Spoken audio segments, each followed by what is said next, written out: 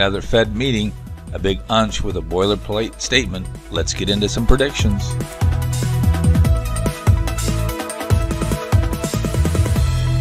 Hello, this is Chart GPT today.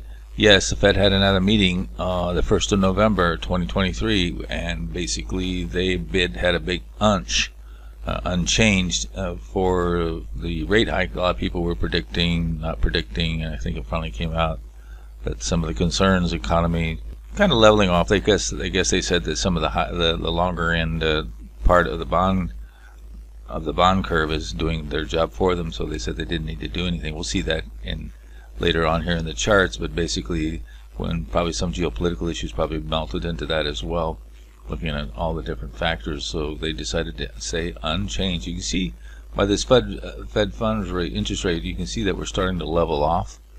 So getting to specific, you can see here's the rates there, 5.25 to 5.5, so it's pretty much unchanged, and with some hawkish statements as usual with tightening bias, but basically a boilerplate statement, nothing dramatic to move the markets other than the fact that they were unchanged. Here you can take a look at the kind of the plateaus here.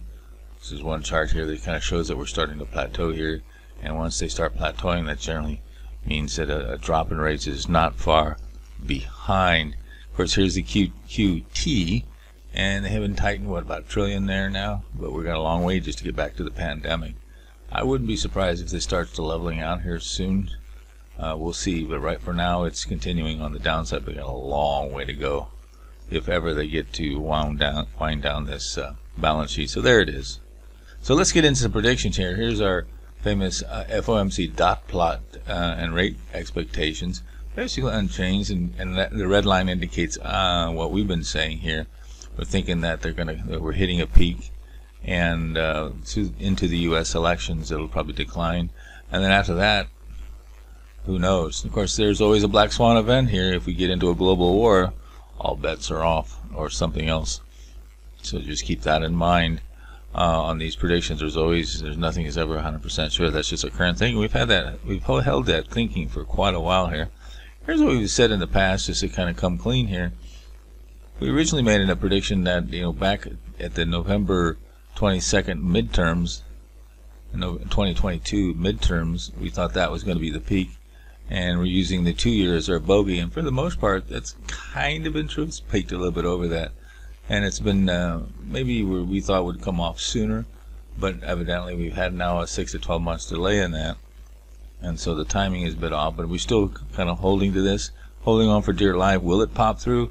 Well, we're thinking that it'll eventually drop down, just as that dot plot seemed to indicate.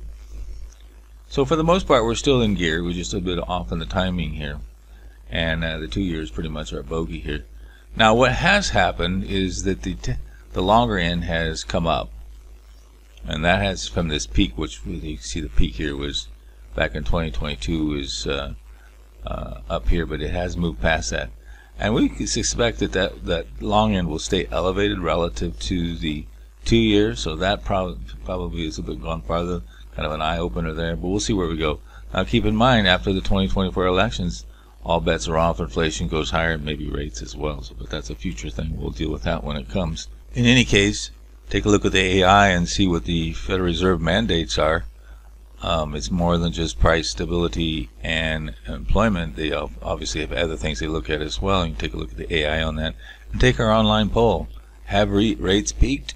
And we're rounding the top, ready to head down, at least for the near future. Don't forget to subscribe.